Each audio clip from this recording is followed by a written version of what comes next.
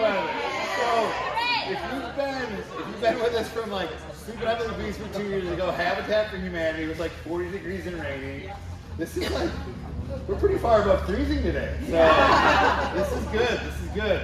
Why don't you start off with, most importantly, I think a couple thank yous, and I have some numbers that I think are pretty impressive for you guys. I know I'm always trying to find creative ways to say thank you and running out of ways because you're always stepping up for us. But between hauling lumber, building and delivering the beds, we'll have 152 volunteers collectively doing more than 500 volunteer hours on this project.